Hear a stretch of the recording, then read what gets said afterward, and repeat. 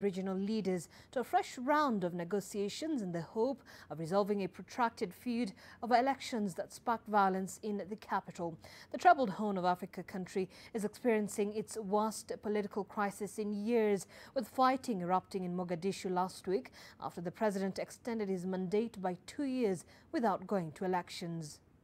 Even with the relative calm sneaking back into Mogadishu, reports coming out of Somalia state that opposition fighters remain in the capital even after President Mohamed Abdullahi Mohamed backed away from the mandate extension at the weekend and agreed to hold a fresh vote. The president on Sunday tasked his prime minister with reaching out to rivals and overseeing the negotiations, a key opposition demand.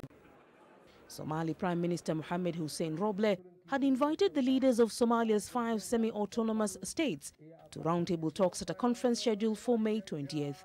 Roble also met with opposition heavyweights to discuss stability in Mogadishu, which has been on a knife's edge since rival factions of the security forces traded gunfire last week, leaving 3 people dead.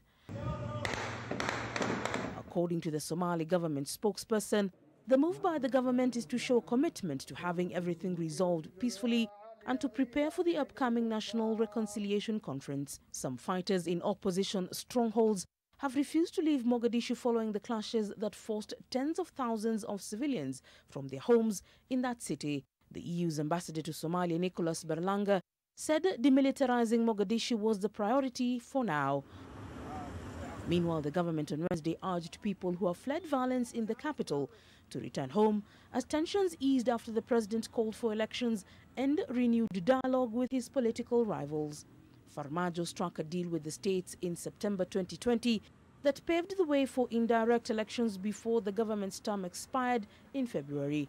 The agreement collapsed as Farmajo and the leaders of the 2 states, Puntland and Jubaland, squabbled over the terms. But under domestic and international pressure, Farmajo agreed to return to the terms of the September agreement, a decision welcomed by his opponents as a step forward. 6 months of UN-backed talks, however, failed to salvage the agreement the last time around. An analyst warned that without external pressure, the impasse could fester without a resolution.